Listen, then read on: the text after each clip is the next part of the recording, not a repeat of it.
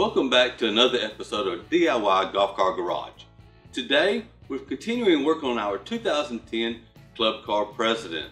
Today happens to be Solenoid Day. We're going to take out our OEM solenoid and put this new upgraded solenoid. This particular one is a 400 amp with a 1000 amp inrush. What that means is you put a big motor, a big controller with this bad boy will handle all the amperage you can throw at it. So, just take this, go put it on that, and get started. Okay, before we get started over here pulling these batteries out, we always want to remember safety first. Jewelry off, rubber gloves on, eye protection.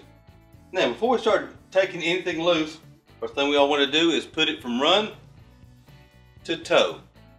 Next, we want to remove our battery hold downs.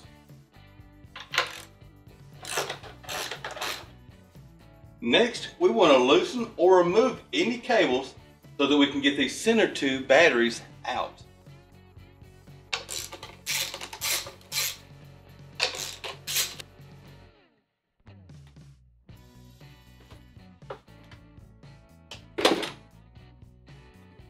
Now with my T40 Star, we'll remove this bolt. We can now lift and tilt forward. Okay, here's our solenoid that we're going to be replacing. We just want to undo all the cables going to it.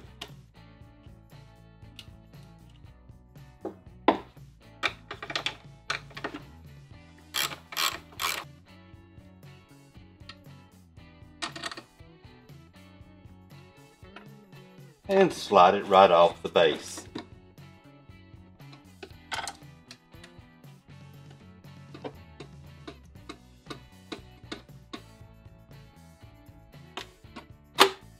There we go. And we can go ahead and remove our resistor. Okay, now for our heavy duty solenoid, you can tell it's much larger. It does not slide into place like the older one. But what we're going to do here is we're going to have to drill new holes. There's two holes already here, but they're not the right size, but I will utilize one of them. We'll mark a place for the second one. And I will take my drill bit, 1/4 inch bit. I will drill this hole out a little bit bigger and drill a hole here. Now I did have to go to the hardware store and buy 2 small bolts to use because this kit did not come with them.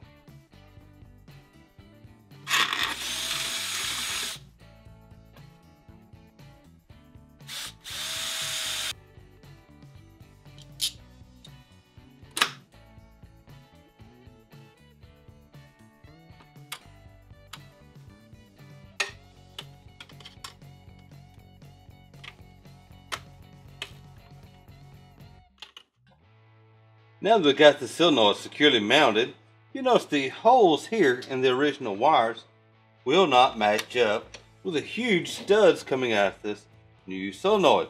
We're going to have to drill this hole out. Best way I found is get a pair of vise grips, clamp securely around the outer edge. That way you can take a 3/8 bit, drill it out, and then just wallow it around, enlarging that hole so that it will firmly fit around.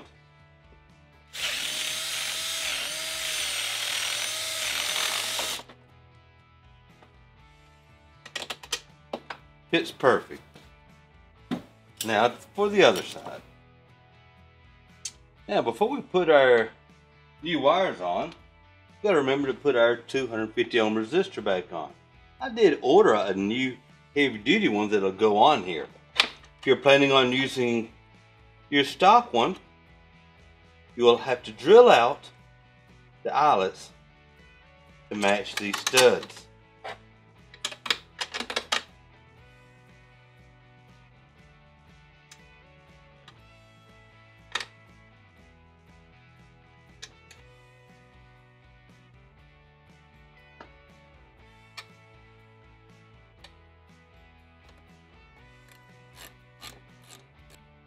As you can tell, the 2 small wires that hooked up with the activation wires on the old solenoid or female terminals.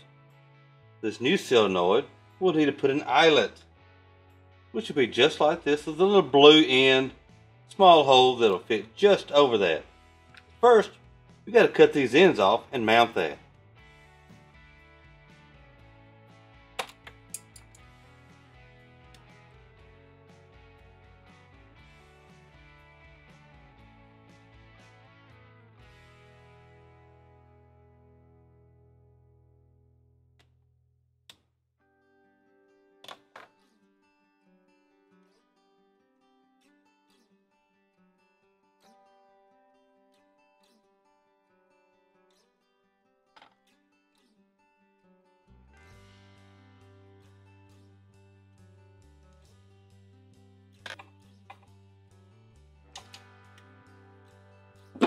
Then we come on to the post. Now putting these on, it does not matter which side. Either one can go either way.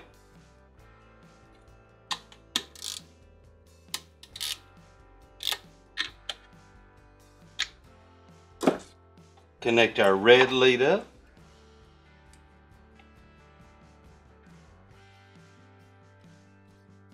And it's done.